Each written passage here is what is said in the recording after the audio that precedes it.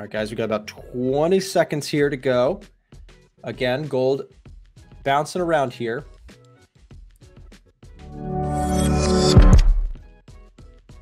Got about 8 seconds here to go. News is about to come out. Let's see what we get here for CPI numbers today. And the number is in. We're seeing gold come down briefly for a moment there. Euro flipping in both directions here. Dollar shot up and then came right back. Euro now rallying. Gold now rallying. S&P now rallying. Oh my goodness, look at this, guys. We must have had something come out. Let us know if you guys have the numbers. We just... Oh my goodness, look at this. The S&P shooting up. Did I stay in my trade? I did. Very nice. Back up above the previous highs. About 1571 on this trade. Not wanting to quit here. That's awesome. So let's see what the numbers are. It must have come out here. There we go. We had 4%. Oh my goodness, 4% year over year. We did actually beat expectations for inflation. This has got to be bullish for stocks. Bullish for stocks, bullish for gold, bearish for dollar, big time here. CPI month over month came out 0.1. Core came out as expected, 0.4%. Cooling as, or sort of stagnating as expected here. You've got 4% year over year compared to the 4.1 and previous 4.9%. This is a solid reading here this morning. And there goes the S&P. There goes the euro. Gold up, dollar taking a beating here. And does seem like we have actually broken through the lows. What a move here this morning, guys. What a crazy, crazy push here to the downside for the dollar. And definitely feeling good about my S&P trade here this morning. We are 1550, 1500. Let's see if we can hold that 1500 profit on this particular trade. Very, very nice. Great for some of my other options trades and that sort of thing. You can see up 3200, 3300 on the day right now. What's up? Dude, what happened to you? Haven't you heard? It's the summer half off discount sale. Oh, that's right, I forgot. Right now only, get half off any of our VIP Discord memberships. These memberships include access to our signals where you can get entries and exits from Frank and I and full breakdown and analysis with each trade. You can learn our strategies in detail. You can learn how to get funded with our training material to help traders looking for funding. And you can also join the chat room community. We have several membership opportunities, so click the link and check them out for yourself. And remember, you get half off if you either message us or use the discount code you see on the screen now. Congrats on that S&P trade. Thanks, man. It's running. Are you still in a gold trade though? I am. I'm still holding on. Nice. Yeah, floating profit, So, but I was the going to run say you're hasn't probably really looking pretty good. Tell us just a little bit of where you're at with that gold trade, and what's your reaction to this number today with such 4% compared to 4.1? Right. So I think lower CPI is obviously good for stocks in the gold market. So I'm happy. That shows that there's lower inflation. The economy isn't too robust, even with jobs growth with NFP the other week. So seems good to me. I'm just probably going to be holding on to gold. I have kind of a large stop in place, so I'm really letting this trade run. But as far as the bullish bias goes, I think I'm even more so today. I'm sticking with it. Even the Fed rate hike projections decreased again, so we're at like close to 80% think that we're going to pause. Last week it was in the low 70s, so feeling good about gold and risk on pairs in general. So Yeah, no, it's I mean, in terms of gold after today, what's actually interesting to me, Frank, is that okay, we had cooler than expected inflation, and yet gold is still struggling to get back above these previous highs. I mean, to me, this is bullish. I think underneath this area, and I could be wrong about this, of course, but I think under 1970 is still a bargain. After that number, I mean, what we just saw, to your point, is cooler than expected inflation in terms of the Fed's projections shows us that, like, hey, with these numbers, the Fed's probably going to be happy to just pause. And again, this is not not even speculation. As you mentioned, Fed projections just changed to even more likely that we see a pause, and yet gold is still underneath 1970. I personally think, and again, this is just an opinion, I could be wrong, I think that underneath here is a bargain, and any breakout is a pullback buying opportunity. Again, in my opinion, but with this number, this confirms to me that upside is more attractive than downside when it comes to gold, and quite the opposite for the dollar, right? I mean, the dollar breaking through the lows here today, and if this candle holds, which I think it will, we'll see how it plays out. I just think that this is a catalyst that actually could continue to push us lower in this dollar weakness. I don't see like a sudden burst in dollar strength. Of course, markets are crazy, and that certainly could still happen. But I like the catalyst to the downside, and price action looks really good. What's your take? Do you have a chart pulled up on the dollar? What's your take on the dollar right now? Dollar, not really. I've been bearish for a good bit, so I'm not really I'm not looking at it to trade really. I think I drew this a little while ago on the 1-day chart. I think the way it's been moving is lower lows following up with higher highs, same thing as the S&P and gold sometimes too. So drawing this sort of megaphone pattern where it branches out and you have higher and lower levels all at the same time. I think gold is, or not gold, dollar is probably going to complete this move and come down, test that, come back up for another test at resistance. Nothing really for dollar. I think COT is very mixed. There's still majority long. So I think we're just going to get a lot of range bound stuff for this. I'm more so looking at, gold because I'm in that. I want to get in the S&P. But, you caught that move way earlier than me. So I was looking at a pullback that never really came. But so dollar, not really. But I was going to say, it's one of those things with something like the S&P 500. There are plenty of times where, for those of you guys who are newer to the content here, Frank and I have been trading for a long time, and it always seems like one of us has the trade and the other one doesn't want. It just so happens that this time around is me. Sometimes I feel like, Frank, you've got the gold entry and I don't have it, or you have the S&P entry. And to be completely honest, the entry for me was pretty aggressive. You can see on the 4-hour candle, you can barely see the concept, right? Broke out, and in this candle, I just dropped it down to a lower time frame, dropped down to the 1 hour and the 30-minute chart, picked it up, and have held it since. But to be transparent, I had no idea that CPI numbers would come out cooler than expected. I was just mostly trading the directional trend on the S&P 500. We also saw yesterday, and Frank, you made this point about S&P, that in terms of smart money, big money really picked up their long positions on the S&P, and short positions decreased dramatically. But we talked about this after stream even yesterday, Frank.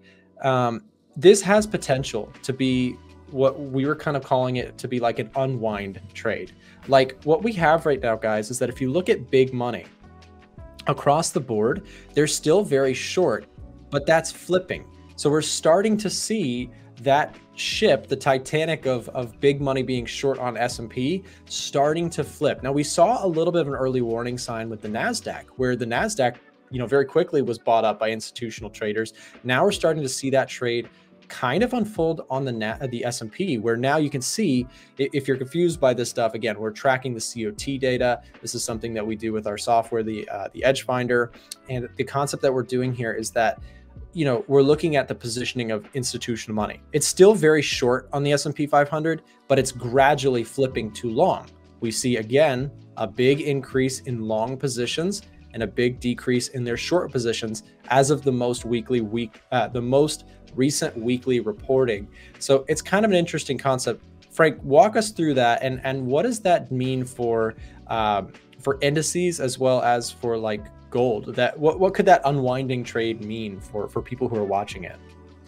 So yeah, last week we saw almost a 10% increase in sentiment shift, which doesn't necessarily turn something bullish or bearish, but it's a a process. So we're looking at what we see here on the S&P is 67,000 long shares added, futures contracts on the open market from non-commercial, and at the same time they're taking away short contracts. So this is the it's kind of like a double bullish move. You have an increase in long, a decrease in short. No mixed sentiment there. It's very clear that institutions are buying up into this week, and they're probably betting on a rate pause. And CPI was obviously very beneficial and helped reinforce that sort of theory. But what we're seeing now is, I think we're probably around, oh, my light went out. We're at like 22% long, I think, at the beginning of last week. So now we're looking at 30. So like an 8% increase is a huge jump in the overall sentiment of things when it comes to the S&P. So right. Yeah, if you pull up the chart at the bottom, if you scroll all the way down, there's it'll show you the net long and short positions, which looks to be not working. So we're gonna have to fix that. But in an ideal lens, you'll see these yellow bars coming out from the chart, and they'll show you up or down. And the higher it is up, the more bullish it is, has more net long positions. And then if it's below that horizon, more net short positions. But yeah, we'll have to take a look. I think that data is coming in a little incomplete, but it happens. This is everyday stuff with software dev stuff we have to constantly be fixing. But the point is, to your concept of we're seeing a shift bullish. It'll be interesting to see if that persists, and it does seem like it was an anticipation for this week, where now, of course, S&P can't be stopped, it seems, and especially now that we have cooler inflation numbers. Well, this morning I've been looking at Swiss franc weakness. Okay, so let me give you an example. There's a few trades I'm looking at, guys. So Euro Swiss franc, Aussie dollar Swiss franc, and New Zealand dollar Swiss franc. Obviously all highly correlated, and just trying to trade the one that gives me the best setup. But yeah, I like this trade. So Euro Swiss franc, yeah, we was in a downtrend. If we just follow this down, then it found itself into a bit of a range. It's always a massive red flag. If you're in a downtrend and it's not making lower lows, then chances are structured trend is going to change. Yeah, and it just didn't break these lows. Okay, and then eventually, you can see this large green candle that we had. Yeah, and it broke these last highs. Okay, if I zoom in a little bit, you can see that. So as soon as these highs are broken with this candle, we're not making lower lows. We now have a higher high. I love it on the day chart when it freshly breaks. Yeah, it's literally just broken structure, because you can get in, it's a great risk to reward potentially. And then all I'm looking for, guys, is an area to trade from. And this, this gray zone in here, again, what was once resistance, when it breaks that resistance and comes back. I know I talk about these setups a lot, but love them. Yeah, bread and butter. And then we got the reaction we was after. Look at this candle rejecting that area. And, I'm in this trade. Yeah, we're just trying to take it up to those last, well, I'll show you on the day chart. But yeah, just a great setup. And then on the day chart, we're looking to take price potentially back up to this blue line here, which is this last area of resistance. So yeah, and it's the same for Aussie dollar Swiss franc, New Zealand Swiss franc. If we look at this as well, so New Zealand dollar Swiss franc, yeah, we've literally just had a structure break here as well. So a similar scenario to Euro Swiss franc. Apologies if I sound slightly like Barry White today. I've done so much talking. And then we've had a break of this level. It was in a downtrend, again, not making lower lows. As soon as this candle breaks this level, I'm all over it. I'm just looking for buying opportunities, and my target is this blue area here, this 5,600. Yeah, so that's what I'm looking at. Swiss franc weakness is the same with Aussie dollar Swiss franc as well. Fair enough. Yeah, no, good stuff there. And it does seem like the Swiss franc pair is having a lot of weakness. Strength. That is in exception to the dollar Swiss franc, of course, with the news that just came out. Dollar pretty much giving, and actually to your point, Tom, this is a 4-hour chart. We still see, despite all the dollar weakness, the Swiss franc seems to still be holding or getting beat down compared to the dollar in this latest candle. Swiss franc, an interesting one here, like you said, against most currency pairs, seems to be taking a little bit of a beating, given some upside to these pairs. And, you know, it kind of makes sense, Tom, from a fundamental perspective. Something to note about the CHF, the Swiss franc, is that it's notoriously known as a risk-off currency, right? People in times of fear, they put their money in Swiss francs. And today's number, we talked about this earlier, and how important it is when you see major economic news coming out from the United States. People are often confused. They'll be like, why is this impacting my trade?